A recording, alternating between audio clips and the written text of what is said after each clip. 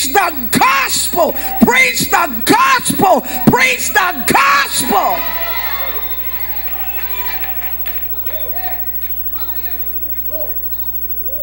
All these lies said at the end of time we would be lovers of ourselves more than lovers of God, that we would drop away from the faith. How can we walk in a destiny that we do not know?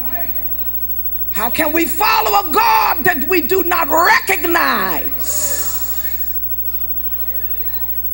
You don't know when he's talking or not, because this book says when I'm in favor, I can go through literal demonic hell. But I'm in favor because my destiny. See, when you are taking steps of destiny, you have to realize when Satan knows your end product. Look at the book. Look at the book. When he heard that God is going to use you,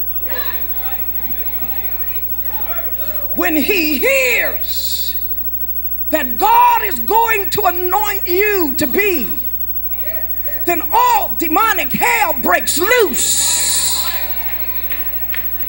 That's faith. Because Satan has heard my end. You're going through not because of what you were. You're going through because of where you're going. Preach the book.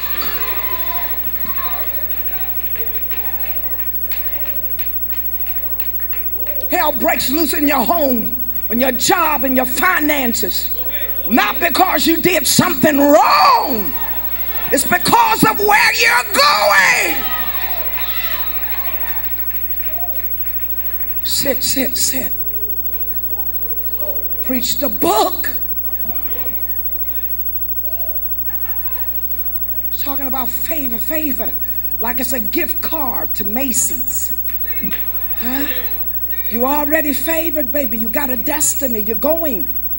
And all hell is breaking loose in your life, in your family, in your home, in your children, your money. Everything is going wild. You're saying, Lord, what's no, ain't no what's worth. He's with you. He's with you in it. That's favor. It should have took you out 10 years ago.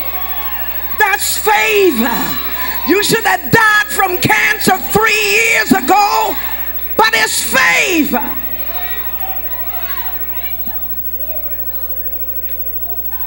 God, I don't believe you letting them take me to prison. That's favor. If we had to rewrite the Bible today, the doctrine that we're putting out here, calling favor and faith, does not match this book.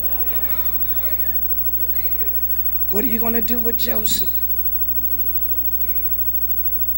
Living in his house, his family turns against him, all because God gave him a dream.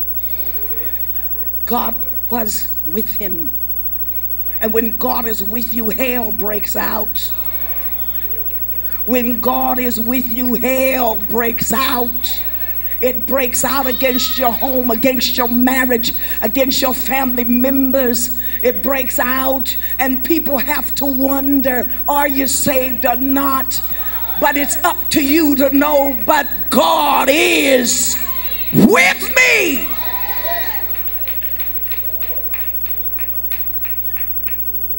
Sometimes you're carried away into strangeness because it's a part of your destiny.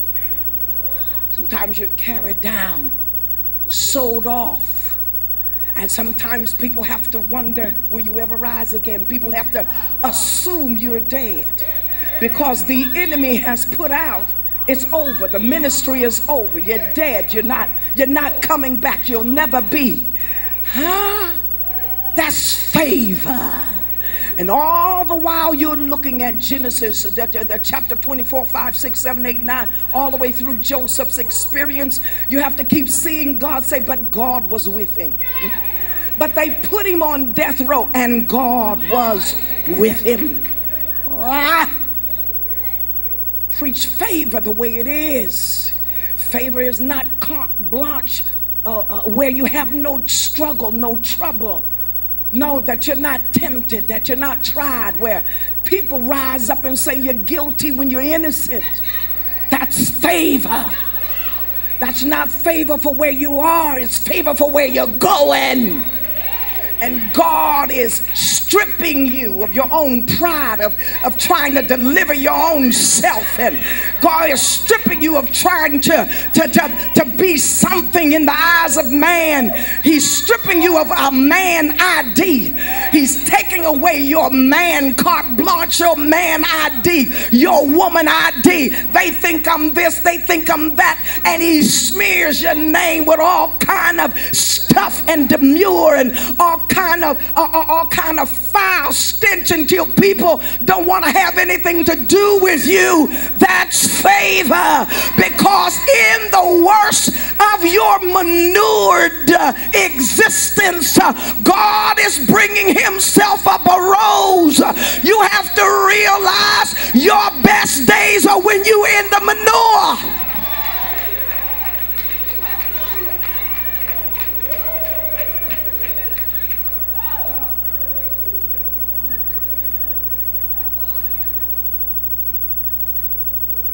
Sit.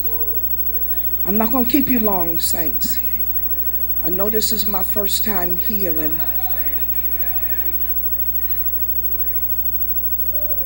listen, put the doctrines of the church correctly. And when you see me going through, no favors all over my life.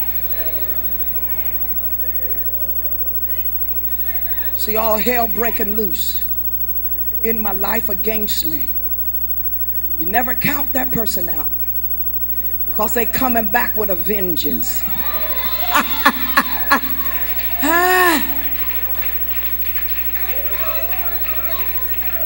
Learn how to discern this scripture. No,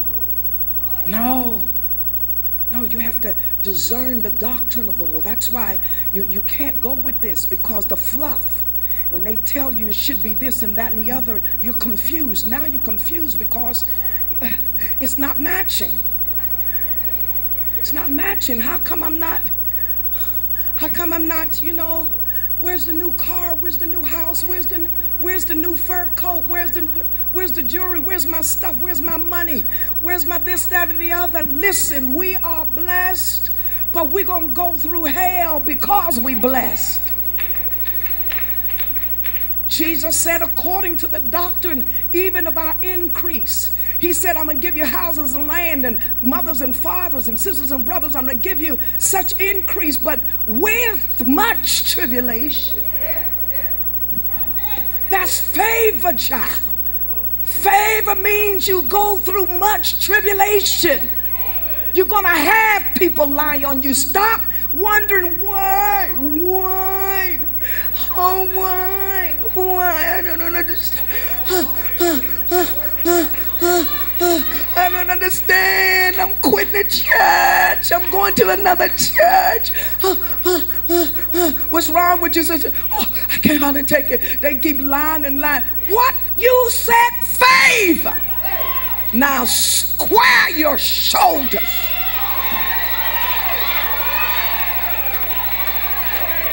Plant your feet.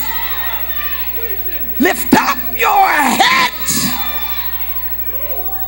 Oh, ye gates, and be thou lifted up, you everlasting door.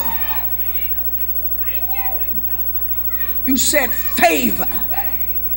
You don't weep and cry like a sissy. Square, sling the tears out your eyes. Said, I'll look to the hill from whence cometh my help.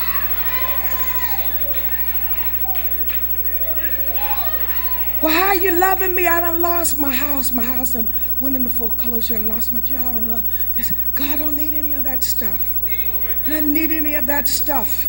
But he knows as long as you're depending on that, you can't depend on him. He'll switch your whole diagram of life and bring you to a low state. He'll strip you of everything that brought you security and puffed you up in self-pride. Our security is in Jesus and in Jesus alone.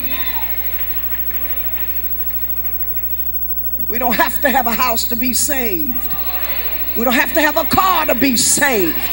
We don't have to have a mink coat to be saved.